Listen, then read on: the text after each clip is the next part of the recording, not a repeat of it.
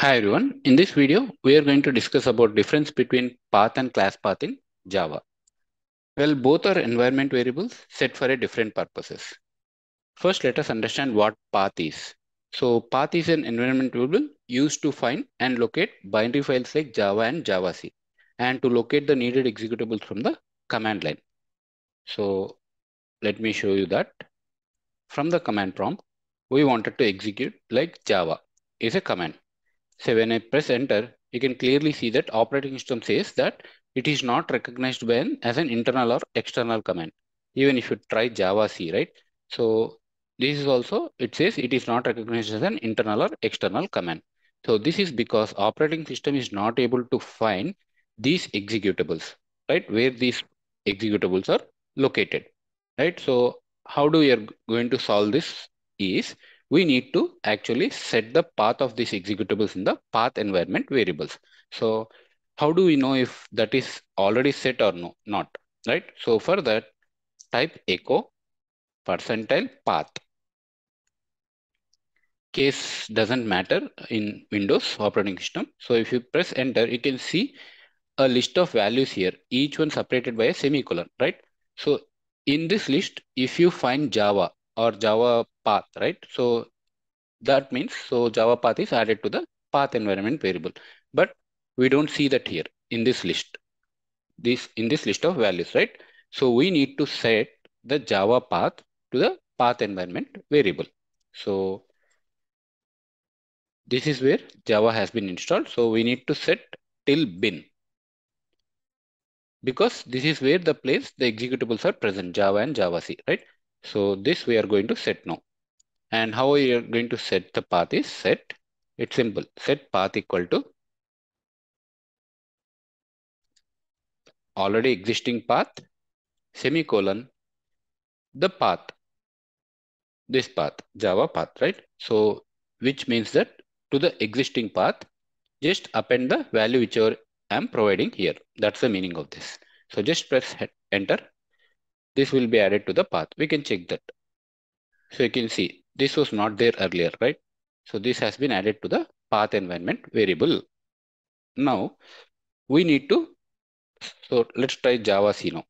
So you can see now we have the output, right? Earlier it said operating system was not able to find the recognized command as an internal or external command, right? So, but now it's able to find it, find the command as we have set the path, right? And you can also see Java executable as well, right? So you can see some commands, right? So it is actually giving an options which you can use it as a help, right? So this is how we can actually set the path from the command line, right? Now, let me open another command prompt window. And if I type Java here, so it still says Java is not recognized as an internal or external command, right? So this is because whenever we set the path within a command prompt window, so that is applicable only to that session. So if you open a new window, so then that's gone. It's not applicable to that window. So how do we make this path or how do we set the Java to the path environment variable as permanent, right? So I'm going to show you that now. So press Windows key on your machine and type environment or just type env. So you get an option here, right? Edit the system environment variables. So just click on that. Click on this environment variables button and you see here two parts, user variables for user variables and system variables, right? So in the system variables, search for path variable. You can either double click it or just press edit. So you can see the list of values. These are the list of values you have seen in the command prompt for the path environment variable. So here we need to add the Java path, right? So till bin, we need to add it as one of the values to the path environment variables at the end, right? And just click on OK, right? So once we set the path permanently. So let's come back and hit Java again. So it still says Java not recognized because the window doesn't actually know the change which we made in the path environment variable. So we need to take a new window, new command prompt window. Now see, when I say Java, so we get the list of options, right? And even you can open a new window as well. Any number of command prompt windows. So you can see it still works. This is because we made the change permanent. We have actually set the Java path to the path environment variable, right? Not within the command prompt window, but we have set it at the environment variable operating system level. So the change is permanent now. So this is about path environment variable. Now let us understand class path. So class path is also an environment variable used by the application class loader or the system to locate and load the compiled Java bytecodes, so which are stored in the .class files. Right? So let us understand that now. So you can see a program here, right? First program.java, right? So this is a Java program. Now we wanted to compile it. So let's compile that.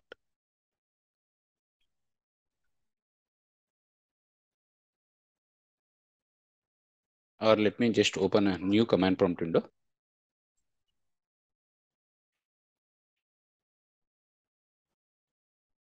So I'm compiling the Java program. Now I get a .class file.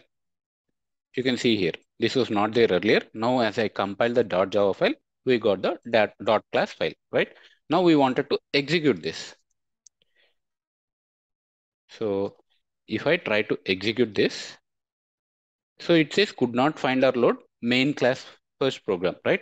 So this is because we haven't set the class path, because Java compiler was not able to find this program .class file. So .class file was not found for this program, right? So this is because it was not able to find that in the class path. So class path environment variable has to be set. So if we set the class path environment variable, then Java compiler will actually try to find in that class path either the dot class is found with this name, right? So let's actually see if class path is actually set or not. Echo class path.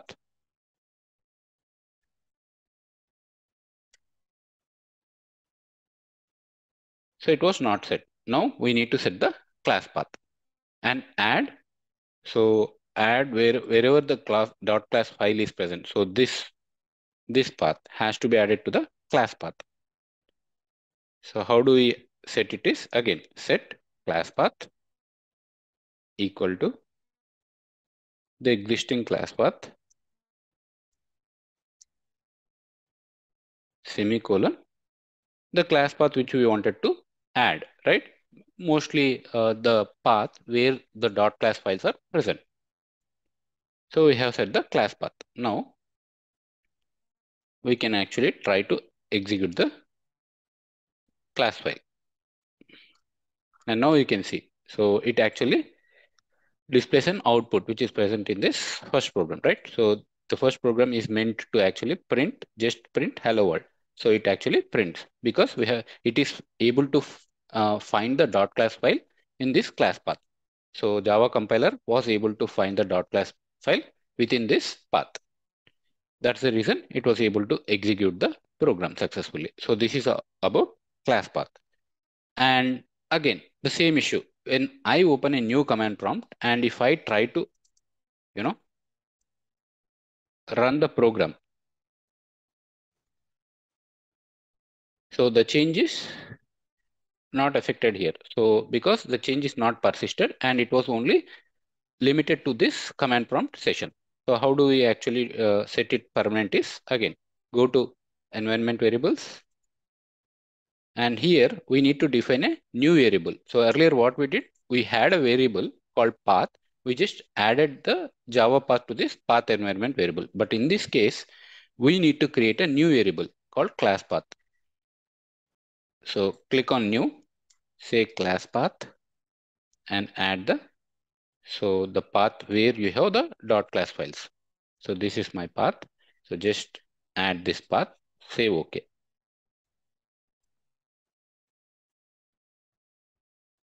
So we need to exit this session, command prompt session, and then open a new one. Now see,